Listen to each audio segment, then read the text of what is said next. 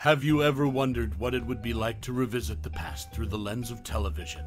When was the first time you watched the TV series The Master? This gripping show, which first aired in 1984, took viewers on a journey through time, blending history and adventure in a unique way. The series featured the talents of Lee Van Cleef and Timothy Van Patten, with their charismatic portrayal of an aging ninja and his young apprentice. The question arises, out of the many roles in this TV series, which one was your favorite? As you think back on your experience with The Master, what's your most cherished memory or personal experience related to the show? Whether it's a moment that left you in awe or a memory that made you laugh, we would love to hear your stories and memories in the comments below. Now, let's delve into some intriguing random facts about the show that may surprise you.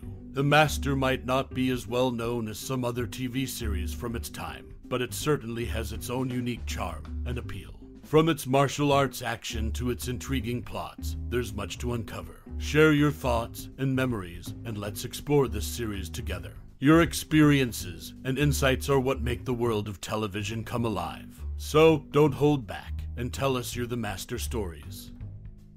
The Master is a short-lived 1984 TV series that centers around John Peter McAllister, portrayed by Lee Van Cleef, a retired ninja master who journeys to the United States to find his estranged daughter, only to become embroiled in various adventures. Despite its brief run of just 13 episodes, the show left a mark with its unique fusion of martial arts, drama, and Western elements. McAllister's character, a stoic and wise mentor, and his young apprentice Max Keller, played by Timothy Van Patten, provided a compelling dynamic.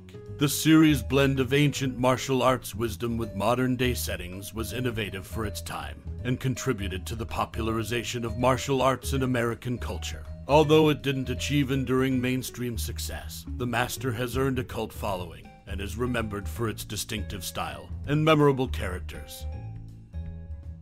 The 1984 TV series The Master revolves around the character Okasa, a former pupil of John Peter McAllister. Okasa aims to become the Master Ninja, and his backstory explains why he relentlessly pursues McAllister. After McAllister leaves Japan to search for his long-lost daughter in the United States, Okasa continuously tracks them, attempting to kill McAllister. The show kicks off with a distinctive glowing red ninja star, the same one that Okasa uses to attack McAllister in the pilot episode. He later gives the star to Max Keller, marking its significance throughout the series. A notable departure from traditional ninja attire is Okasa's costume, worn by Shô Kosugi. Unlike the attire seen in previous ninja films like Enter the Ninja and Revenge of the Ninja, this costume features metal chains around the hood and calves, resembling more of a medieval knight than a classic Japanese ninja. The only similarity it shares with typical ninja attire is its black color.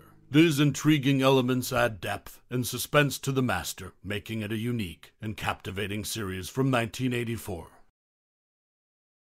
The 1984 TV series The Master stirred up controversy in the UK as it was blamed for a sudden interest in ninja throwing stars among teenage boys. During the mid-80s, teachers reported an upsurge in confiscating poor-quality homemade stars made in metalwork classes. This unexpected trend was a consequence of the show's portrayal of martial arts and ninja culture. The Master was broadcast on NBC in January 1984. And starred Demi Moore in its pilot episode. Coincidentally, Demi Moore also appeared in the film Blame It on Rio, which was released around the same time as the TV series. Additionally, Shô Kosugi, a prominent figure in the martial arts world, served as both Lee Van Cleef's stunt double on some episodes and handled the stunt work for the show. This added depth to the action sequences in The Master. These aspects provide a unique perspective on the show's impact and behind-the-scenes workings.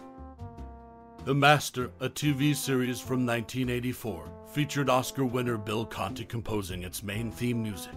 Interestingly, Conti also created the original score for the hit film, The Karate Kid, released in the summer of 1984, coinciding with the end of The Master in August of the same year. The show centered around Lee Van Cleef's character, a ninja. In contrast to the secrecy associated with ninjas, Van Cleef's character often appeared in his ninja uniform in public, such as a Halloween party in the episode Out of Time Step and Kunoichi. This led to his arrest and his picture being posted on the front page of a newspaper, creating an unusual twist in the world of ninjas. Another intriguing aspect was the butterfly medallion worn by McAllister on the show. This medallion symbolized his family in Japan, and any ninja who managed to kill him could claim it as a true master, thereby destroying his family legacy. The only time the medallion was taken from McAllister was by the female ninja, Allison Grant, who wore it until McAllister reclaimed it after foiling her assassination attempt in the episode Kunoichi. These unique elements added depth and intrigue to the TV series, making it a memorable part of 1,984 seconds entertainment landscape. In the 1984 TV series The Master, a unique narrative element was introduced. In every episode following the pilot, a recap of Lee Van Cleef's character backstory was provided, along with a flashback to the same scene from the pilot episode. These recaps were narrated by Timothy Van Patten and seamlessly blended into the latest episode. This creative storytelling approach added continuity to the series and kept viewers informed about the character's background.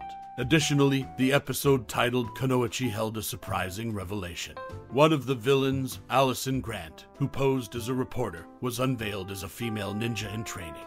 This twist added depth to the character and showcased the complexity of the show's antagonists. After this series aired, Shô Kosugi, who played a prominent role in The Master, would go on to battle a possessed female ninja in the movie Ninja 3, The Domination, portraying the hero rather than the villain, as seen in the TV series. Furthermore, an interesting casting coincidence occurred in the episode Failure to Communicate. Ashley Ferrier, who appeared in this episode, also starred in Revenge of the Ninja, where Shô Kosugi played the main villain. Intriguingly, in The Master, her character's name was Kathy, while in Revenge of the Ninja, her character's name was Kathy, creating an amusing parallel between the two projects. These unique aspects of The Master contributed to its distinctiveness within the television landscape of 1984, making it a memorable and engaging series for viewers. The TV series The Master from 1984 was a mid-season replacement by NBC.